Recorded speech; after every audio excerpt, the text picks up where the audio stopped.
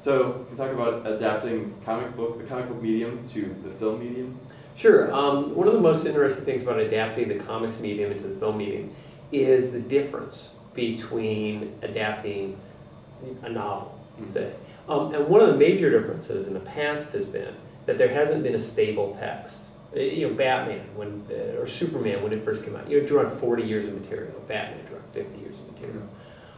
And so there isn't, you know, even when, like with Batman Begins, they draw on specific texts like Batman Year One, you can't directly compare the book, or the film rather, to a book. The way you would say Pride and Prejudice. But recently, you know, sort of since Ghost World, like Ghost World, Road to Perdition, History of Violence, things like that, there's been this shift towards having a specific text.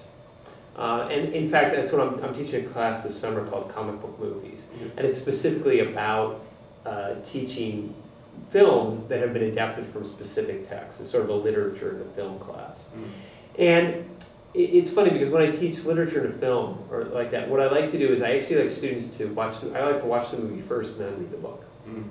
And that's because I feel like it eliminates a lot of the questions, especially if you have a class where people don't come out of a background of, they're not literature students, they're not English majors. You know, and it kind of eliminates a lot of the sort of questions about like what happened, and you can it's a pre-reading technique essentially, and it actually privileges the book because you lead up to the book rather than leading down from it. And also, have you ever noticed when you read a book and then watch the movie, how do you feel about it? Yeah. Right? You know, it's like, oh man, what they got wrong. Whereas when you ever watch a movie and then read a book, and you come off like, oh wow, you know, the book expands on the movie. It's a lot more interesting. It changes the way you read the book. With the comic book, obviously you have the visuals to begin with. Yeah. So your interaction with the text is different. So then the question is, how do they bring the comic book to the screen, right? And actually just emceed the graphic novel adaptation film festival in Lakeland Community College, outside of Cleveland. And we talked about that because one of the most faithful translations is Sin City, right? And yet, Sin City, the comic book, is really this noir, it's serious, and sort of, it's kind of inflated noir, but you don't laugh at it. Yeah. It's not comedic, but the movie is comedic because watching characters say those things and do those things, it comes off as humorous in a weird way. You get so distanced from it. With things like Watchmen, and now what we're talking about with Kick-Ass, that's different because you've got you're going to have a faithful translation. And you've got characters that you accept as characters. And so that's getting much closer to sort of novelistic adaptations.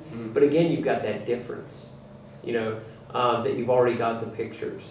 And so in many ways, they can come a lot closer. An adaptation of a comic book can be actually an adaptation. It can be a lot closer. With comic books also, because, you know, Kick-Ass was like 6 issues. Yeah. So you could basically film that. Right? You could film everything that was in the comic book and put it up on the screen. I think one of the things that Hollywood has sort of learned is the Neil Gaiman rule, that if you please the fan, you'll please the public. Yeah. They have to think about adaptation differently. And in fact, I know there's a friend of mine, Brooke Kiesling, she is with New Deal Studios, and they make miniatures. In Dark Knight, the Lower Wacker Drive, where the garbage truck crashes into the Batmobile, that's all miniatures. Yeah. It's big miniatures. Yeah. I mean, the Batmobile's like 8 feet long, but it's all miniatures. They built 200-foot tracks. You know, she said that actually, that they have to think about fans, whereas when they're doing another movie, they don't.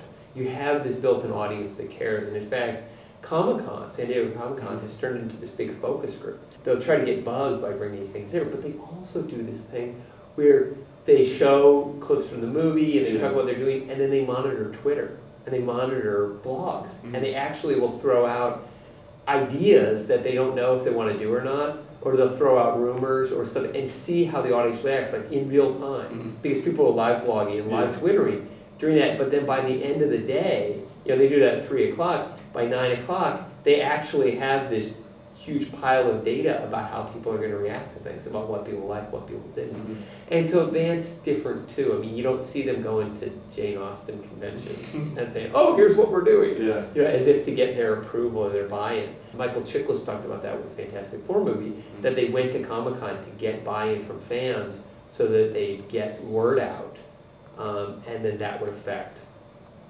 you know, ticket sales. Yeah. With Kick-Ass specifically, you know, there are shot-for-shot, you know, panel in the movie, you know, that are very, very close. There's dialogue. It's staying very, very close to the text. So I think that's an interesting thing about it, because this one came out of, it was self-financed. Yeah. You know, the director went around and looked for the financing, and the director is a fan. You know, the director knows the material, and involved the creative team. That it makes it, it's really a fan film. Comic book publishers are willing to take a chance on something because there's the possibility that it's going to sell into a movie, and publishers like Top Shelf, you know, maybe the comics don't really make enough money to have a company, but with that money feeding in from Hollywood, there is enough money, which means we get more comics. The thing is that when you can feed it both ways, it means that there's money in comic books. I can't remember, but it's basically an imprint at Marvel, where Marvel doesn't provide backing for it. Oh. Right? I mean, they publish them, they distribute them, but they don't pump them. Right? They don't get out there and do so. It's not quite self-publishing, but it's sort of like that. But that came out, and now the fact that it's made a movie, the next, and you know, they made Wanted into a movie, right? You know the next Mark Millar project at Marvel is going to be treated differently. Yeah. You know? Yeah. And because Marvel now has their own studio, of course they're part of Disney, you know, that's going to be worked in right from the beginning. Which means Mark Millar might get to make whatever he wants to make, right? Yeah. And that, you know, was with Kick-Ass, that was good. This is a Kick-Ass comic book. Yeah. You know, it's really an interesting story about a kid who you know, wonders, why aren't there superheroes? Why can't you become superheroes? And he finds out the problems with it. You know, you get your ass kicked immediately. You know, this is a great time to have this come along.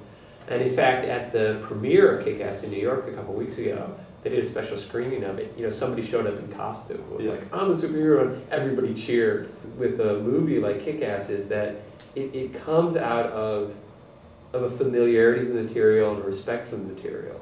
And that's different. I mean, when the first Superman movie was produced, that respect was accidental. It just happened that Richard Donner liked Superman and was a fan of Superman from growing up. They picked him because he had directed The Omen.